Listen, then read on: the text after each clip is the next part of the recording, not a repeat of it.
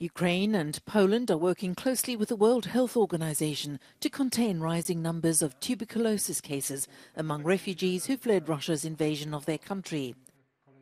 Before the war, Ukraine had Europe's second highest incidence of the infectious lung disease, and its health system took a rigorous approach to treating it. Poland had a much lower rate, and doctors are having to adapt.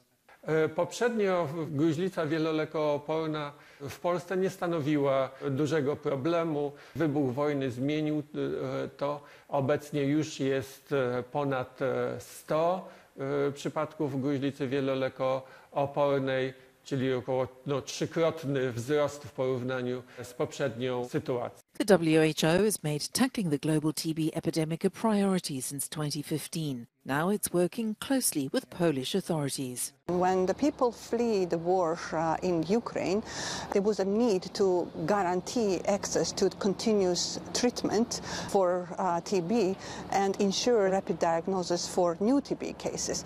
Polish health authorities acted very swiftly to respond to this challenge. WHO Europe worked shoulder to shoulder with Polish health authorities and the Polish health institutions.